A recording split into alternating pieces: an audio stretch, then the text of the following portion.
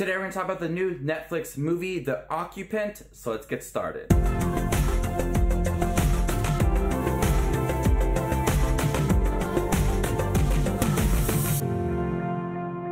Hey everybody, my name is Justin. I love to watch movies. If you guys love to watch movies too, you guys are in the right spot. Make sure to hit that subscribe button down below and click that bell notification for more up and coming videos. Today we're talking about the new Netflix film, The Occupant. An unemployed advertising executive begins stalking the new tenants of his former home, and his motives toward the family turn sinister. I really didn't know what to expect from The Occupant besides just that synopsis, but what we got was a film that had a really good progression of its character, initially setting up how he had some financial struggles, had to move out of his nice place into a smaller location, and how he had trouble finding a job. Then he had a key that was left to him from his old place, and he went to go visit it. Now, this film had a good setup of wondering, what is his motives?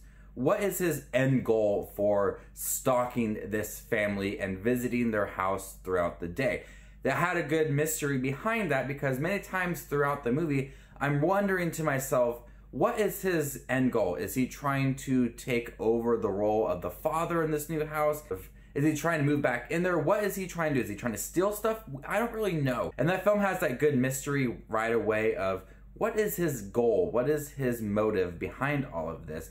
And it starts off really small. Maybe he's using their toilet or he's eating cereal. Then it turns into stalking the father. He's attending an AA meeting, getting invited to dinner at their house. And then it becomes more sinister. So I really like that progression, getting to know the guy right away. He has some financial struggles. He is struggling in life in general, not connecting with his son or with his wife at all. So he kind of wants a new life. And so I really like that progression of the character and how his sinister motive kind of came out towards the end of the film. It had that really nice progression. And at times it's really suspenseful, as well as he is lurking around the house and he's trying not to get caught or have anybody believe that he used to live there, and it's just a whole new place to him. I really liked that mystery as well, and how tense it was at times. Try not to let anybody know that he lives there or who he really is. So this guy's trying to really think about how he can work his way into this new family's life and become someone and act like a complete stranger to them. The movie had a really good score with it. It matched the tone of the movie. The score and the overall tone of the film was very mysterious. So the score of the movie allowed for it to feel very suspenseful. We also got the other side of the story of the people that he is stalking and how he is struggling with his lifestyle as well, and how he's kind of feeling vulnerable at times when this guy who is stalking him. So we have that other side of the story, and that's built up really nicely as well. You kind of feel connected to him and his past as well. And when Javier, the guy who is stalking him, kind of turns things around for his life, you kind of feel bad for the guy because he is struggling to keep himself safe and, you know, not drink any alcohol because he was at an AA meeting.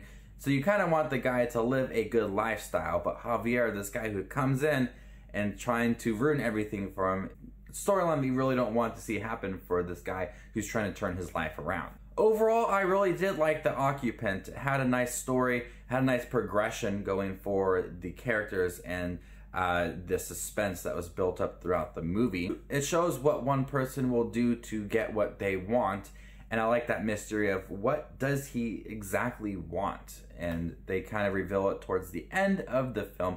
But it keeps me interested throughout and wondering, what is this guy's motive? What is his end goal? What does he hope to accomplish at the end? So before I give my final thoughts and score for The Occupant, make sure to leave your thoughts down below for the film. Have you guys seen it? It is a new Netflix movie. Make sure to definitely check it out if you guys are stuck at home because of the coronavirus and have nothing else to do. It's a decent watch. So overall, The Occupant, I really did enjoy. I like the suspense behind it. I like the progression of that suspense and wondering what is going on, what is his motives, and it keeps you interested throughout. So I'm gonna go ahead and give The Occupant a B-. Thank you guys for checking my review for The Occupant. It is on Netflix now. Make sure to definitely check it out and stay tuned for more up and coming Netflix content. My name is Just Watch Movies, and you guys stay classy, YouTube.